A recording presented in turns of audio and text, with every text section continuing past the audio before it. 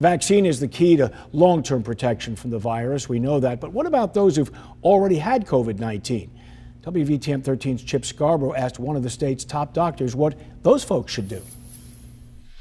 COVID-19 patients usually have a variety of symptoms that last anywhere from a few days to a couple of weeks. But for others, the symptoms linger.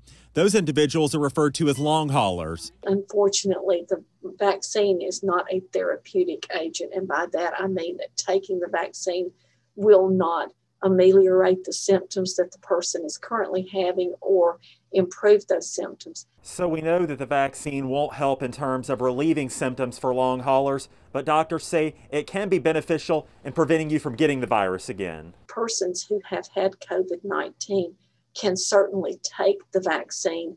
We do not generally say to take the vaccine until at least 90 days after the illness, simply because persons will have some level of immunity during the time that they are recovering. But that natural immunity is only temporary since antibodies are only present for a few months.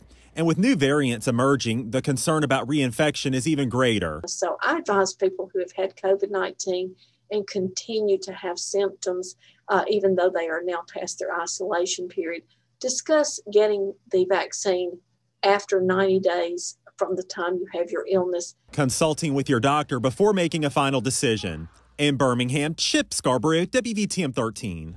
Starting soon, pharmacies